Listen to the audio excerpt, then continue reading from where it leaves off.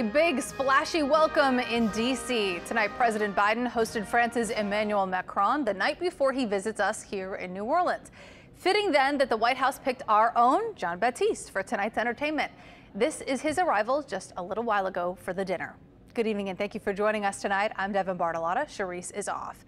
This was President Biden's first state dinner. Some big names showed up. We spotted Stephen Colbert, Julia Louis-Dreyfus, Pete Buttigieg. On the guest list from Louisiana, House Majority Leader Steve Scalise, former New Orleans mayor and current Biden administration official Mitch Landrieu, and former Congressman Cedric Richmond. Governor Bel Edwards was also in attendance. Tomorrow, the governor will be back in New Orleans to sign a climate change agreement with Macron.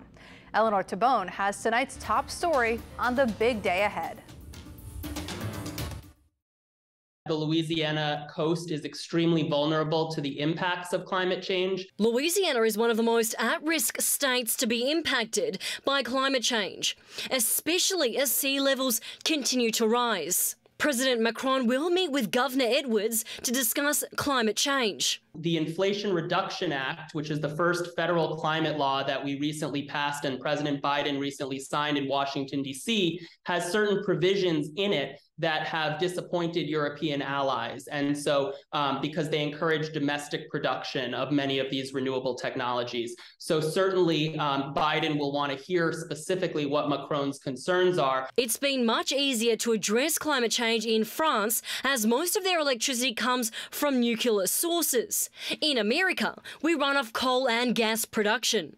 The governor's climate task force has approved a plan to reduce Louisiana's greenhouse gas emissions by 2050. We still feel that tie and those cultural ties to France. So it's great that we're able to celebrate that with President Macron. Since the city's time as a French colony to today, the French influence is still felt throughout New Orleans and South Louisiana. It's in our food, in our culture, in our family heritage. Joseph Mistrot from La Union Francis, a non-profit offering French language classes and cultural classes, says President Macron's visit is revitalizing those ties. It's pointing to our past and looking towards our future. Eleanor Tabone, Eyewitness News.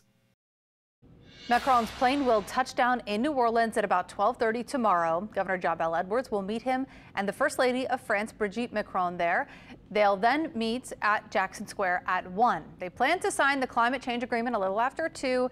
Then they'll go to the Art Museum a few hours later. Dinner is at 8. Then Macron will be escorted down Frenchmen Street to hear some jazz.